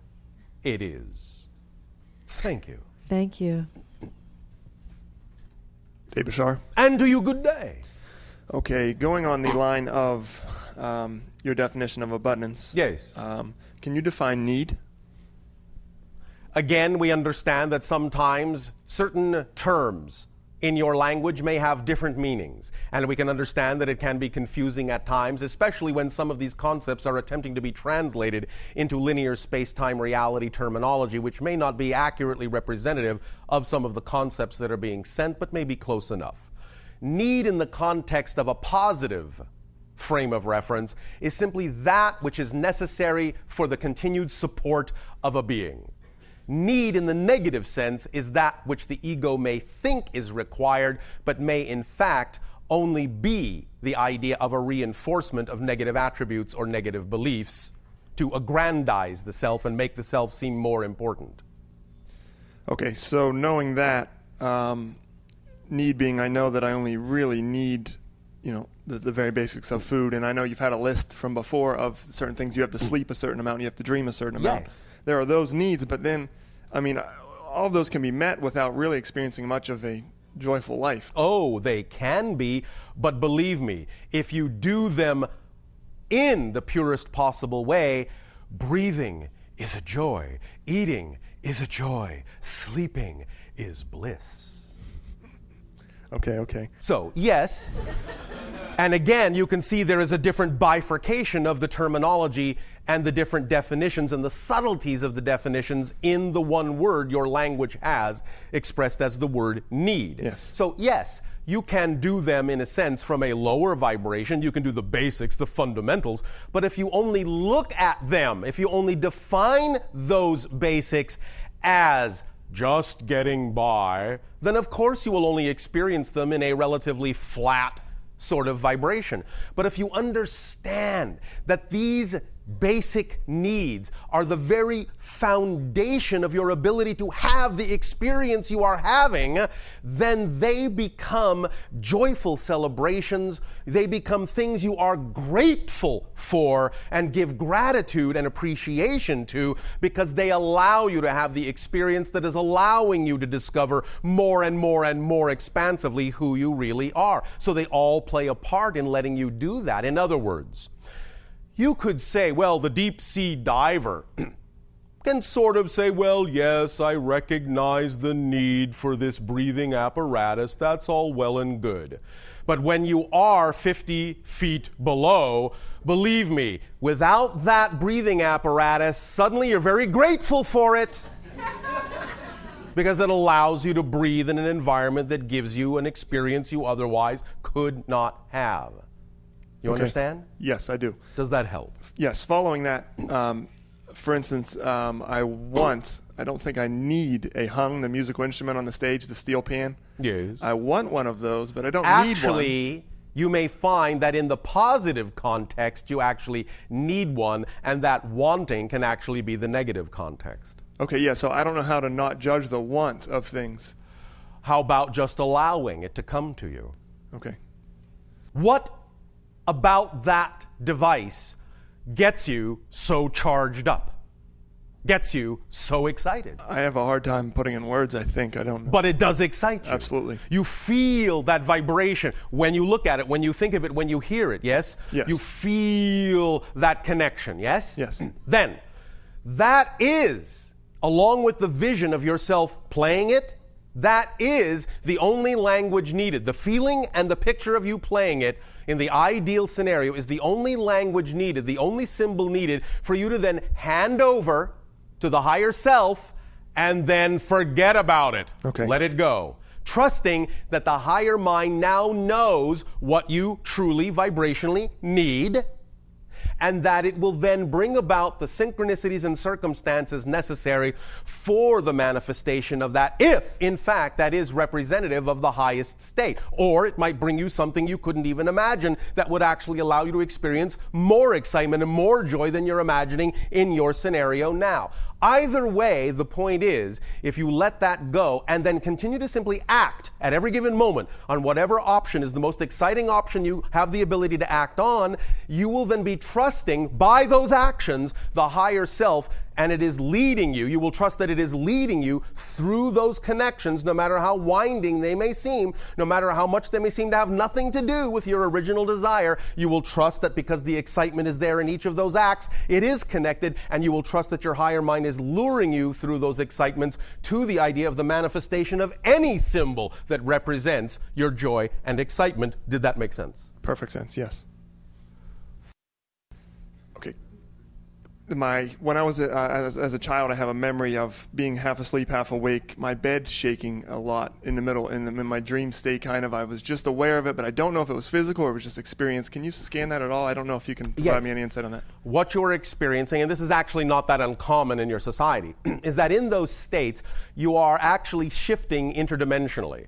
But if you, let's say, put on the brakes, you hold yourself in idle, in between dimensions, vibrating back and forth, you can actually set up a resonance, a feedback resonance in physical reality that will actually cause the objects to sympathetically vibrate with that feedback resonance. Okay. You understand? Yeah, I remember being almost fearful, though. Yes, because things were building up. In other words, you have to let the energy go. You have to let yourself make the shift completely. You can't really hold yourself there in between too long. Otherwise, there can be some buildup and some feedback and some blowout of circuits. So the idea of the fear building up was you're reaching the breaking point of your tolerance level. Let it go. That was truly, in that sense, simply a survival mechanism. I see. All right. Make sense? Yes. All right. Thank you, Bashar. Thank you. Bashar, another question from our listeners. This was about distinguishing between the ego and the higher mind. Well, we have talked about that already. Right. And I guess I just wanted to reinforce this idea that in learning to distinguish between the two, if the thoughts that you're receiving are making you feel small, frightened, decreasing your energy, decreasing your spirit, is it a good bet that that is your negative ego? It is a good bet, but here's the trick. Again, remember, the ego, the negative ego, is clever. The negative ego may give you thoughts that actually make you think you're feeling good. The way to tell the difference, again, is to take that quiet moment and really pay attention to some of the underlying feelings that go with it. In other words, you can actually realize that if the negative ego is feeding you in such a way as to make you think you're feeling good, if you step back and pay attention, you may actually be able to feel the anxiety underlying that. And that's what lets you know it's the negative ego, attempting to trick you into thinking that anxiety is excitement. But generally, eventually, you will find in the physical reflection of your physical reality, in the mirror of physical reality, the negative ego cannot trick you that way for long. Eventually, physical reality, just being a neutral mirror, will show you something isn't working. Therefore, you've got to take a step back and look at what you thought was exciting and make sure that the excitement is genuinely coming from the higher mind and was not just a trick of the negative ego to allow you to avoid something you're actually fearful of. So always, even if you can't tell in the moment, always the physical reality will show you something isn't coherent here. Something will not make sense. Something will be out of alignment. Something will be out of whack, as you say. And it gives you the moment to step back and see if, in fact, there was actually coherency in what you were getting and where it came from. Does that make sense? Yeah, I'm trying to think of it. I'm putting it finally this way. Again, when the negative ego generally gives you something that may appear to be excitement, but you find yourself still reacting negatively to circumstances that occur in your outer life, that's a good clue that it wasn't actual excitement, that it was still coming from the negative belief system. I see. Does that make sense? Yes, it does. So that's how you know from the reflection that is given to you. Not that the reflection changes, but how you respond to the idea of what's going on in your physical reality as to whether it was a genuine excitement or simply the idea of a disguised anxiety. I see. That's very helpful. Thank you. Thank you. Are you approaching your break time? All right. Thank you, Bashar. And to you, good day. Thank you. I have a question about your civilization. Yes. Do members of your civilization often interact with beings of a much, much, much higher density than your own? Much? Or? Yes. Okay, great. If so, can you describe them in a way that we would be able to understand? Generally speaking, you will find that beings of the idea you call seventh density will be mostly energy constructs, energy forms. They will be patterns of light and electromagnetic or electromagnetic energy. They may present themselves in a variety of ways that again are representative of the symbols of the consciousness of the other civilization they are communicating with. Therefore, sometimes the beings that we interact with of that level actually appear to us as multifaceted crystals floating in the air. Because that is the overall consensus reality of what they represent, a multifaceted representation or aspect of all that is. Thank you. What have you learned from them recently which has assisted in your own individual growth and evolution? Oh, thank you. One of the things we have learned from them recently, as you say, in terms of time, is the idea of how, because in a sense they function as our higher minds, how we can experience their level of reality more and more and more and more in what might be called the lower vibratory levels. What interpretations we can recognize as aspects of their reality that are capable of manifesting in our reality, and to interact with them in ways that would let us know we are interacting with them, even though they will be cloaked in manifestations of our reality. They are telling us how to see through our own symbols more and more and more to the pure essence of their being. This is, in your language, difficult to describe beyond this point as to how we would perceive their true essence. But the closest approximation perhaps would be as an infinitesimal spark of light in an endless void of emptiness. Excellent. And yet, at the same time, knowing that the infinite void of emptiness is also contained in that infinitesimal spark of light. Thank you. Thank you. Another topic. Sorry, I'm dying to know this. Thank you for appearing in the movie Tuning In. There was also... Well, I did not appear. The channel's body appeared in it. Thank you for that clarification. There was also another channeler in the movie who claims to channel an extraterrestrial consciousness. And I've heard some audio from them that within the next 15 years, we will cease to have any currency and that we will no longer have a monetary system. I'm just curious to know your perspective on this.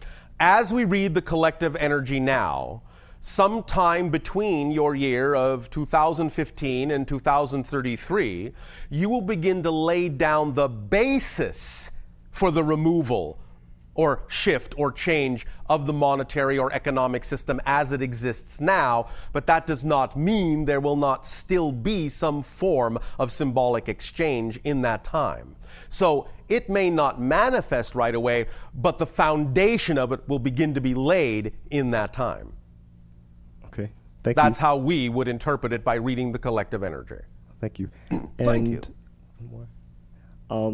I've heard that there are currently many beings throughout the universe observing and watching us at this time. Yes. I'm just curious as to how they are observing us. Are they seeing through our eyes? Do they just simply have an aerial view? Are they among us and they're just invisible? Or do they observe us like they're watching reality TV? All of the above and more. Thank you. Depends on the being and from where they are observing. Thank you. Excellent. Remember, some beings observe by actually being among you in the sense of having lives, choosing lives among you. In that sense, you could say, I'm observing you that way, because the channel is my past life, or one of them, in your civilization. Okay. Thank you. So that's an observation. Other beings may be using ships. Other beings may simply be using their consciousness. Other beings may be doing this through different dimensional doorways and gates. There are as many ways of observing things as there are kinds of consciousnesses and beings. Okay. Does that help? Yes. Thank you. Thank you. We'll be watching you. This person asks, since I'm creating my own reality, I would like to know exactly how I can use feedback from other people to enhance my reality. How can I take advantage of any negativity from other people in a practical way? By considering it to be an offer or a suggestion of an optional way to view yourself and taking the advice simply as advice, to take the opportunity to see whether or not you are still on track with yourself, or whether they are reminding you that some correction, some course correction may be necessary. But once you have made the determination as to whether or not you are in alignment or out of alignment based on their suggestion, you can thank them for the suggestion and decide to do whatever it is you prefer to do. In other words, treat all of that, any criticism, any observation, simply as an opportunity to consider that you may need some alignment, but then make the assessment yourself as to whether that's true for you or not, and thank them for their input, whether you take their advice or not. Okay, it sounds like having a strong core. Of course. Because you understand that you would not have attracted them in your reality if it didn't serve a purpose. So whether it serves the purpose of reminding you that you may not be paying attention to something you need to pay attention to, or whether you've attracted them in your reality to reassure yourself that in fact what they're suggesting has nothing to do with you, and that you are steadfast in your assurance of what is your preference, either way, you have still attracted them for a reason. So to use them in that positive light, you will get the best out of it, the most out of it. Okay. And you will then be allowing them to have served you in that way. And you can serve them retroactively by letting them know that their advice, in that sense, was accepted with the loving intention with which it was given, even if they didn't think it was given that way. That will really disarm them. All right? Okay, great. Thank you. Thank you. Hi, Bashar. And you, good day. 2 questions. We talk about the ego as if it is a being with consciousness. Well, in a sense it is. Because your personality construct, to some degree, functions somewhat autonomously once it is created. That's why you can actually negotiate with it in some ways as if it were separate, even though it's not. Did that make sense? Well, I just wonder, how does something go from...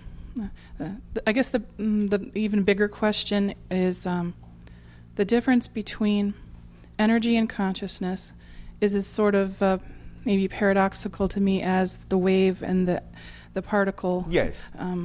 So how does something go from not being to being a being with consciousness? You see All right, I mean? let's use an analogy that we often use, and that is the film or movie analogy that exists on your planet. When you are watching a movie, you believe that the characters on the screen, in a sense, have consciousness. Because, in a sense, an actor has given them a voice. But if you actually stop a moment and think about it, you're relating to nothing but a bunch of light. You're relating to an illusion. It's causing you to allow yourself to feel emotions, to think new thoughts, to respond in many ways to what you're seeing on the screen. But what you're seeing is actually not the living actor, nor even a real character. So the idea is similar.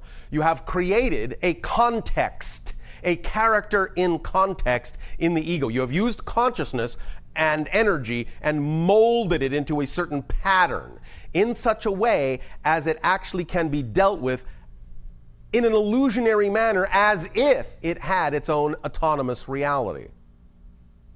Make sense? This is for the purpose of creating reflectivity. Make sense? Yes, no, maybe? Well, it does, except, when it turns into a monster. Yes. Well, some of you like going to horror movies. Well, that is a continued part of this question is sometimes I feel extremely angry that somewhere, someplace, some part of me decided it was acceptable to put me in an experience of distress. Yes. From the higher perspective, it expands consciousness in limitation and teaches other beings, and it's oh so good for the rest of the universe. But my moment is misery, horror, fear, anger. And I get angry that I've been put in that position, and I want to know who put me there. Anger, in that sense, is actually the recognition that you put yourself in that position. The anger is from the fact that you're not taking yourself out of it. Because you were not put in the position, you chose it. The anger comes from not being willing to choose something else. So you can use the anger to find out what the belief is that you have bought into that makes you feel like you should not choose something other than those negative experiences. That's what the anger comes from. You're angry at yourself for not choosing something different, and you can't figure out why you're not choosing something different because you're not in touch with the belief system that makes it seem all right to continue in the way that you have chosen in the first place. Make sense? Well, if myself knew that I could get lost, yes, and knew that I might have these terrible experiences and decided to do it anyway, yes, that, but you see, that from seems that to me like a lack of love. But from that perspective, it's not terrible. The idea is it understood that you were going to explore certain themes. It didn't in any way, shape, or form insist that you had to experience them in a negative way. That just recognized that that might happen, because any time you walk into a haunted house, things might jump out at you and you might get momentarily scared. At the same time, if you look behind the illusion and understand that they're just special effects, you don't have to be scared. So the higher self knows that you have the capacity to treat these things as illusions and special effects and not have to choose to be scared, even though it knows originally that you could choose to be scared because you walked into a place that has things that can scare you. But the choice is yours as to how you experience the theme. It's not like any part of yourself forced yourself to have to experience negative or scary things. It's showing you that you have the power to transform these things, to see through the illusion. And you're only angry because you haven't done it yet. Does that make sense? Well, yeah, because it's sometimes hard to understand the layers of the self. Yes, but that's all right. The point is to not be angry at yourself for not understanding. That's the first step. And then you give yourself a break and say, it's all right that I don't understand. The paradox is it has to be all right for you to be angry. It has to be all right for you to not understand in order to actually let go of the anger and to understand. But you're not all right with that. And so what you're doing is you're devaluing an experience. You're devaluing the idea of dark side as a valid experience. And by devaluing it, you're attempting to push it away, and by attempting to push it away, you recognize it becomes a spring that has nowhere to go except to bounce back, stronger and stronger and stronger. So the idea is you have to accept that negative experiences are part and parcel of at least what's possible, and that they are valid as choices. When you validate that the dark side is a valid choice, then you don't have to choose it. The only reason you're having a tough time getting away from it is because you will not accept that polarity is part of existence. Make sense? How do I get to the point where I do accept it? The idea, again, is to recognize that without the dark side, you wouldn't know the light. So the darkness gives you the opportunity to actually see what you prefer. Okay. So you have to validate it as having a reason for existing and not judge it to have no place in reality. You contain dark and light. You contain positive and negative. You contain polarity. You always will. Therefore, you have to accept that part of you is dark and will always be. But you don't have to choose an experience from that side. But the only way to choose an experience only from the positive side is to validate that it's all right if you decide to choose one from the negative side. Once it becomes all right, once the negative side becomes an equally valid choice, then you don't have to choose it. There's no charge on it. There's no onus on it.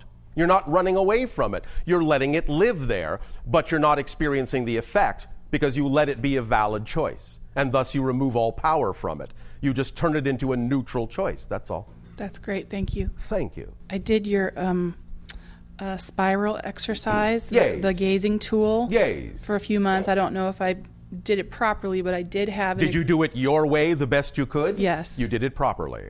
The experience I had was seeing this 3D persona as a female, Yes. dropping aside, Yes. and a different persona becoming available. Yes. So I had a day where the 3D persona went away. Yes.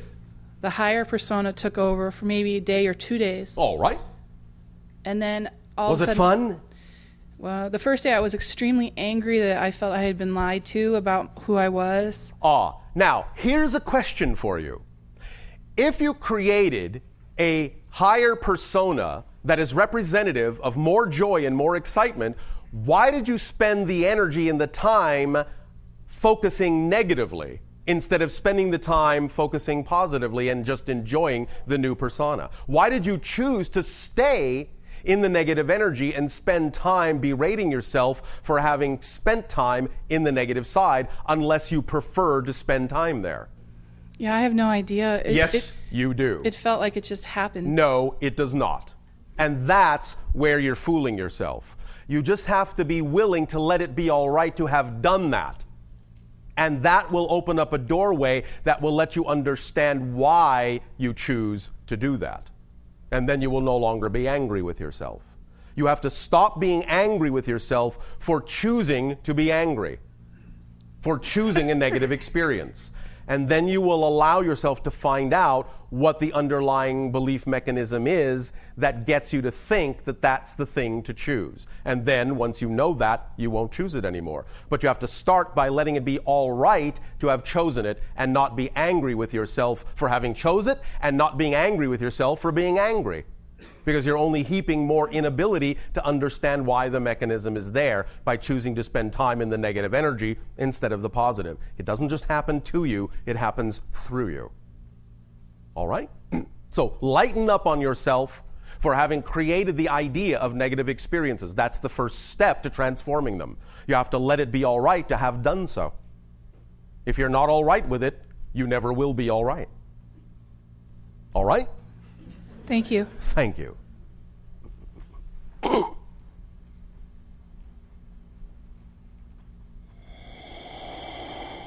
Hello, Bashar. And to you, good day.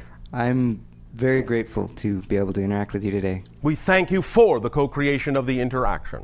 And I wanted to take the opportunity to, because I've been seeing you since I was a child, yes, to let you know that although, I'm sure you know on some level, but that although I haven't always been in the awareness state, maybe to accept all the information you are giving me, that...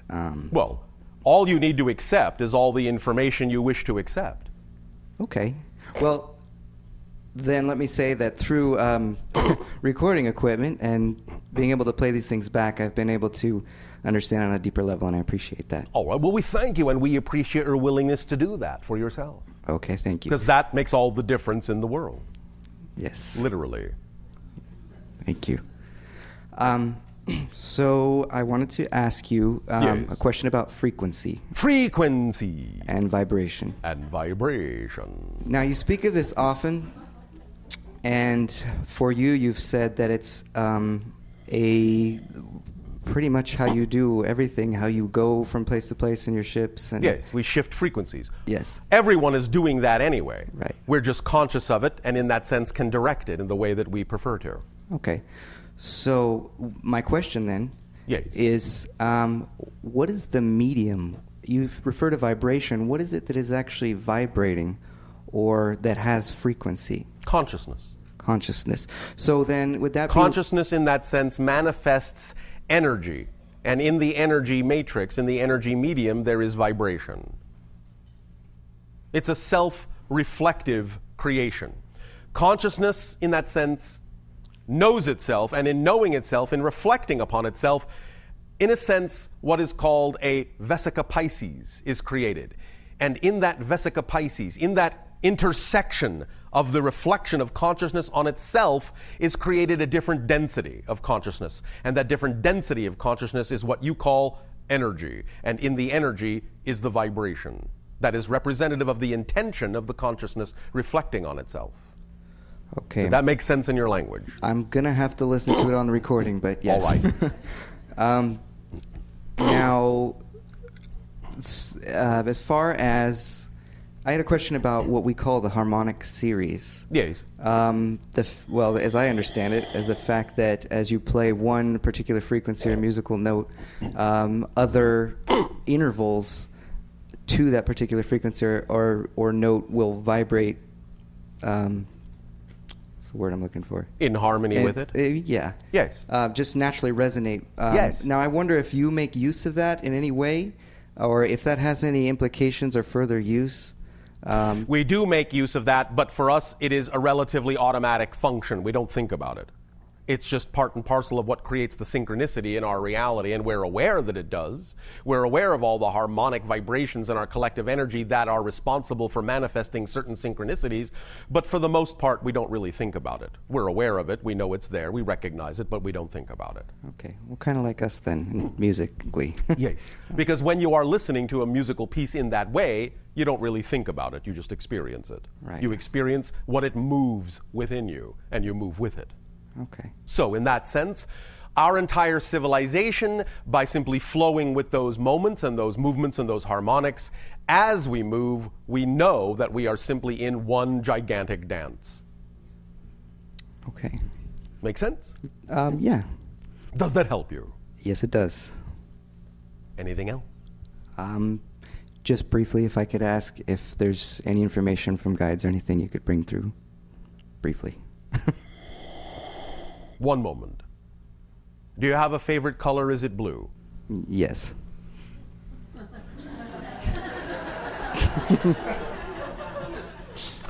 Then look to those frequencies and their corresponding tonal qualities in sound to create the kind of music you're looking to create. Thank you. Thank you. And now we can hear the vibration of a lot of your stomachs grumbling. Enjoy your break for nourishment. We will resume this transmission after your break.